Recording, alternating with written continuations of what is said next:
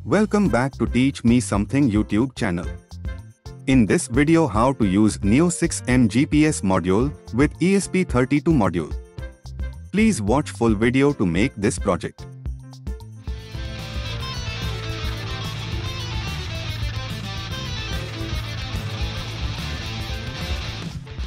Copy the text and paste in Library Manager. Clearly check the version of the library in the video and install the same version of the library. Sometime updated library may create problem. Choose your board and proper port number. If you do not know the port number, see in Device Manager. Click Upload button to upload program to your board.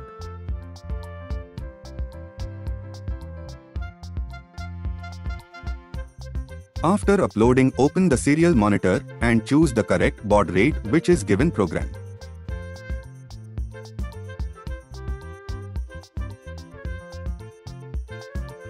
After connecting circuit, check the LED status. It should blink like this. It means it is connected with satellite and it is working perfectly. If your LED is not blinking like this, go for next solution. If you use this model, it is the problem. Because this antenna will not have good receiving GPS signal. This antenna will take more than 30 minutes to connect with satellite. So you need to wait more than 30 minutes to check the status.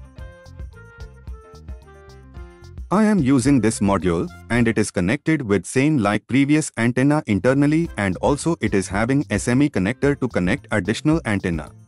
I have purchased additional GPS antenna to connect with this module to get more receiving satellite signal.